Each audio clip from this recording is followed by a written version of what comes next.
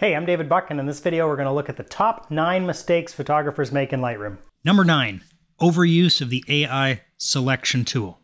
Arguably one of the best individual features in Lightroom is also one of the best ways to wreck an image. Anytime the subject of an image looks like they're not part of the background, your brain is screaming, "Hey, there's something wrong here." When it looks overprocessed or the light doesn't match, it looks fake. Here's why. When you select the subject, Lightroom creates a mask, which is this little thingy right here, this red thing.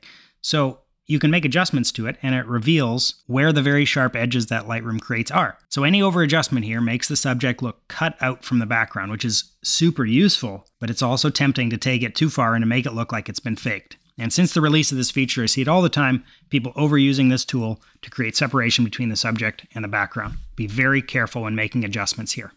Number 8, over-contrasted. Too much contrast destroys an image faster than anything else. Because the slider is right here and at the top, people typically do the top-down editing method. White balance, exposure, then contrast. But as soon as you dial up the contrast, you push the image to the end and far past it. Any other adjustment you make from here is going to be a balancing act between contrast and whatever other thing you're trying to do. You'll be constantly coming back here to adjust the contrast. Too much contrast is not a good thing. I recommend making all of your adjustments outside of contrast first and use this one last. Don't push it too far, losing your blacks and your highlights and making your image look overprocessed. Number 7. This one I call the slap a preset on it syndrome. Look, presets are great, but when you use the same one on everything, the same way, every time, it just looks bad. Look, pictures are different. Landscapes have different colors, people wear different colored clothes, but when you have the same tone over-applied to every image, it certainly gives all of your photos a particular look, but not always a good one. Learn what your favorite preset is doing, and learn how to adjust it to different types of images to get the most out of it. Stop slapping the same preset on every image. Number 6, not straightening up buildings. This one is so easy to do that it ticks me off every time that I see it when it's posted online. Not pressing this button here on a picture with a building in it is a major error. Buildings are meant to be vertical. That's why engineers spend so much time making sure they're standing up straight when they're being built. If you're taking a picture of it and you tilt the camera and make the buildings crooked, press this little button here and magically they stand up straight again. A straight building is a happy building. Not pressing this button is a big mistake. Maybe that building in Pisa should use this button. Number 5, too many details. Look, recovering highlights and shadows is fantastic. However, you can have too much of a good thing. Recover all the shadows and the highlights and dial up the localized contrast and you get what used to be called an HDR or high dynamic range image. Essentially, you bring the detail of everything out, which means that there's no attempt to draw the viewer's attention to the subject. This look has been incredibly overdone and looks processed and terrible in 97% of the cases. Instead, learn to lead the viewer's eye to the subject and enhance the story of the image. Don't pull out the detail of everything. Number 4, skies that don't match. So you've taken this beautiful photo, and when you're trying to make it look even better, you take too many liberties of where the light is coming from. When light is coming from the sky, and it doesn't match the shadows of an image, you can immediately tell it's been faked. Another way to screw this one up is to change the sky to something that doesn't match what the ground looks like. Be careful that your skies are lighting your scene properly. Any incongruency here, and your brain's like, "Hey, man, that ain't right." Number 3, I call this one taking an adjustment too far. And it can be done in so many different ways. Too much saturation, or blacks, or contrast, or exposure, or using our color grading to give it too much of a look.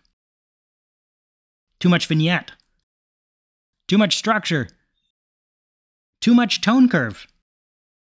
There are so many ways to do too much. Editing a photo well is a delicate balancing act, where we're trying to push an image to the edge of what it can be, but stay within the realm of believability. It has to appear natural even though we're making it supernatural. It's so easy to push one of these things too far. So I always try to take it a little bit too far and then bring it back to what appears natural. Number 2, halos. Local adjustments are great. I love local adjustments. Sometimes I feel like Oprah, you get a local adjustment, and you get a local adjustment, and you get a local adjustment. What isn't great is when you can see the actual adjustment being made. So you see here when I apply a radial filter, which is one of these round ones, if I try to brighten up my subject, you get this haloing effect where you can see the brighter circle being created. You can see the gradient from the center out to the side, and it looks faked. You can also see it here with the vignette, to a lesser degree with the linear gradient. Anytime you can see what effect is being used by looking at the picture, there's still more work to be done. Don't rely too heavily on one particular tool. Leave no halo behind. And the worst mistake that I think you can make in Lightroom is spending too much time in it. You didn't fall in love with photography so you could sit in front of a computer. You have your camera, so you should be out taking pictures. By not using the synchronization features and management tools within Lightroom to be able to get in, get out, and get finished, you're spending too much time here. Editing one image fully and then moving on to the next, editing one image, then the next image, then the next image, is going to leave you in Lightroom all the time. And it's going to leave you with either a bunch of unscattered, unfinished images, or you're going to be spending all of your time sitting at your computer. Full disclosure, I have a paid online course about photo editing workflow and learning to use the speed features in Lightroom, which I'll link below. But basically, there are two tools that are essential for you to use on a regular basis, and that is synchronize and match total exposure. Using these tools together looks like this, and allows you to match the adjustments you've taken on one photo and apply it to the same lighting scenario and the same scene of all of the other images that you have from there. Even if you've made adjustments to your camera setting, it will still match it to be exact. Synchronize will copy the adjustments you've made, and match total exposure will calculate the settings you had in camera and match them to the same brightness. If you set yourself up correctly here, it's possible to completely edit a family session in 20 minutes and a wedding in an hour and a half. Incredibly powerful tools that have already been built within Lightroom, and not using them is probably the biggest mistake anybody makes in Lightroom. You can click the link below to check out a free 15-minute video that I have explaining how this is done.